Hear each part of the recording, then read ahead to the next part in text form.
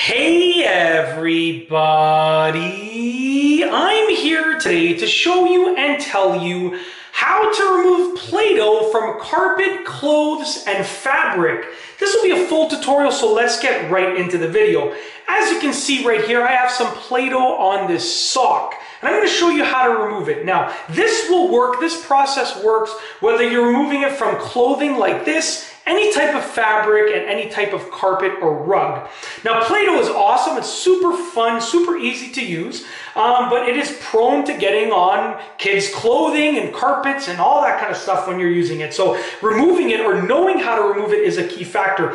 The first step is letting it dry. You want to let it completely dry, not dry a little bit. You want it to be completely dry. That is step number one, okay? The second step, once you've let it dry, is you want to peel it off or scrape it off. Now, if it's just a little spot like that, luckily you can probably just use your finger and it most likely will be able to come off just in one shot, okay? Just like that. So as you can see right there, it just came off in one shot. There's like basically no residue where that was there, okay? But if it's a little bit of a bigger spot like this, then you're probably gonna have to scrape at it quite a bit. Now, you could probably use your finger to pry up any big clumps like that.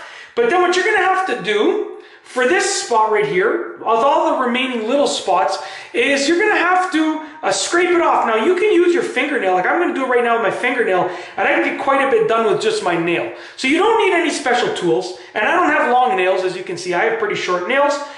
So you can scrape it off with your fingernail and still get pretty much all of it off. It will take more work though, but what you can do as an alternative is you can go ahead and you can use a spoon, because a spoon is something that is, completely safe to use for scraping. It doesn't have any sharp edges, but it's rigid enough to do some good scraping. So you want to scrape some of the pieces off.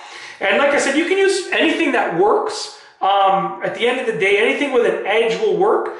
Scrape it off. Now, once you've scraped and nothing else is coming off, so right now you see I'm scraping with my finger, nothing else is coming off. As you can see though, I definitely got the vast majority off. If you want to preserve the threads in the fabric, then scrape easily. This is the bottom of a sock, so I'm just scraping, okay? But if you want to, keep it in good condition, then scrape easily. Once you're at that point where nothing else is coming off with scraping, then what you need to do is you need to wash it using soap and water. Now, you can use any kind of soap. I like to use this is like a bar. I believe this is Linda soap. I just use it to clean stuff, stubborn things like this that won't come out. So get some warm water. And you're going to go ahead and wet it, get that soap, and scrub at it. And that's going to do a great job at lifting it up and hopefully helping you remove it from the actual piece of fabric, cloth, clothing, whatever it is, carpet, whatever it is. Now, once you've soaped it up, what you can do is you can still scrape it a bit more, because now it's wet. Now it's very malleable, so you can do a little bit more scraping.